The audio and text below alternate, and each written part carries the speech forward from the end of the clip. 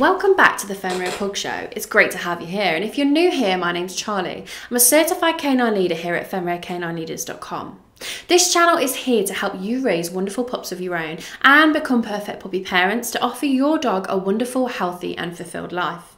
So to make sure you never miss a future video about our four-legged best friends, hit the subscribe button and turn on the notification bell. So then, let's get into today's video where we'll be looking at why the pug would be the perfect canine companion for you and your family. I'll be giving you the reasons in particular why you should be getting this awesome dog. It's the dog of royalty all over the world. It has a wrinkly, short-muzzled face and its name means fist in Latin. I love that fact. If you were clued up on your Latin, then you would know that today we're going to be looking at the pug. The pug is hilarious. They're often referred to as the clown of the dog world, and it's because they have such a great sense of humour and they love to be the centre of attention, and they do show off.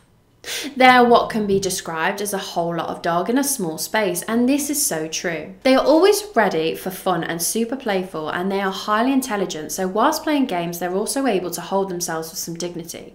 With some food rewards and a bucket of patience, you'll be able to teach your pug lots of new tricks.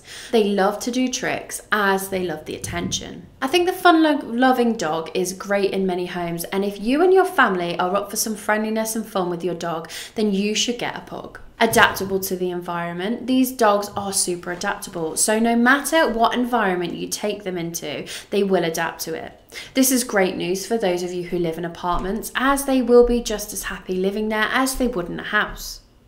They are so adaptable. They're also good dogs to take into the office, which could also work in your favour as they can be prone to separation anxiety.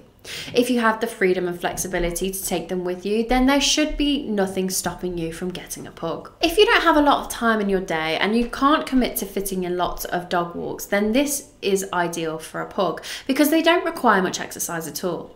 They're strong dogs and walk with purpose. It's worth pointing out that pugs can be prone to overheating, so whilst lots of exercise isn't required, it is essential they get it in each day. Despite the pug known to shed its hair, they are actually very easy when it comes to their grooming maintenance. They only require being brushed each day to help with the shedding, but this is actually a great bonding experience for dog and owner. If you do get a pug, it's advised that you start this grooming routine early on so that they're used to this process. Pugs were made to be companion dogs, and companion dogs they will be. They love the constant human attention, and like some of your favourite extroverted human friends, they will not want to be left alone all day.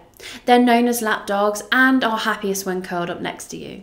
Pugs are great with children, and as they like the attention, they're good when meeting strangers.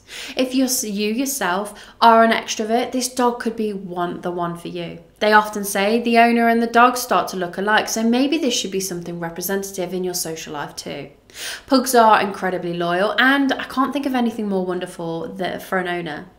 If you require a dog best friend who doesn't leave your side, then you should get a pug. Pugs are people orientated and remain one of the most popular breeds to own around the world.